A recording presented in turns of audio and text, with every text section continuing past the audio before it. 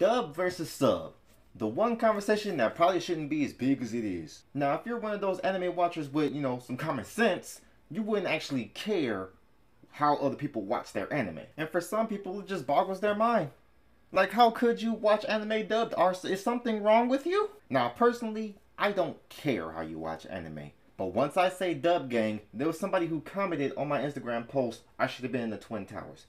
You kind of see the issue here. But don't worry, I found it hilarious. Some say they like the enthusiasm of sub, but I don't understand how you don't understand what they're saying and how they're saying it. Especially for the people who don't even have a day in of Rosetta Stone's Japanese. I'll admit, there are some bad dubs.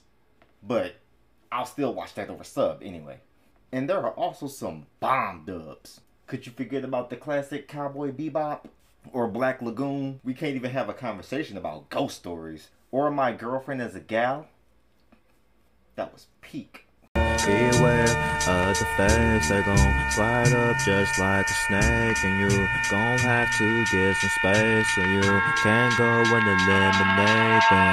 Beware of the face, they gon' slide up just like a snake, and you gon' have to get some space so you can go